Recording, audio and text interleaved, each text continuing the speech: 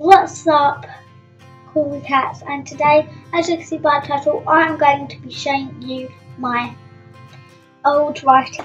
I can read this, and it says, and it's by Monday the 14th of October, doesn't know what date, but the day after suddenly he finally found the oyster with a pearl.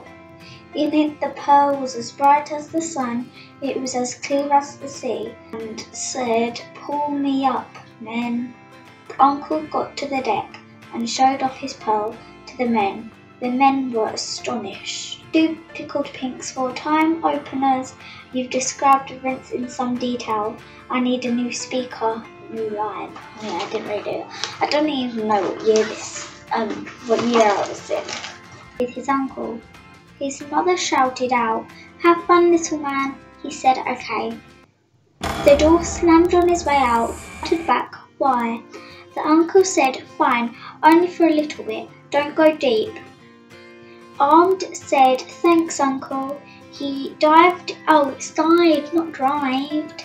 Stupid. Forgot where I was now. Fish. Then he wanted to go deeper.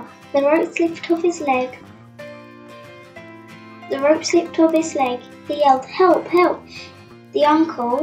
His uncle pulled the rope. Then he said, "Where's Armed?" worriedly. He asked the other men to pull the rope tight on me. They said, "Okay." A few minutes later, Armed and his uncle climbed out of the water, and Armed's uncle was furious.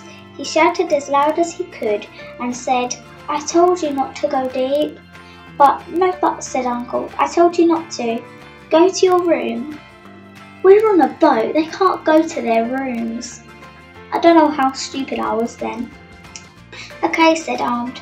Armed went to his room, ashamed of himself. That's all I'm going to read. I might do part 2 of my big right shoulder, but hope you enjoyed.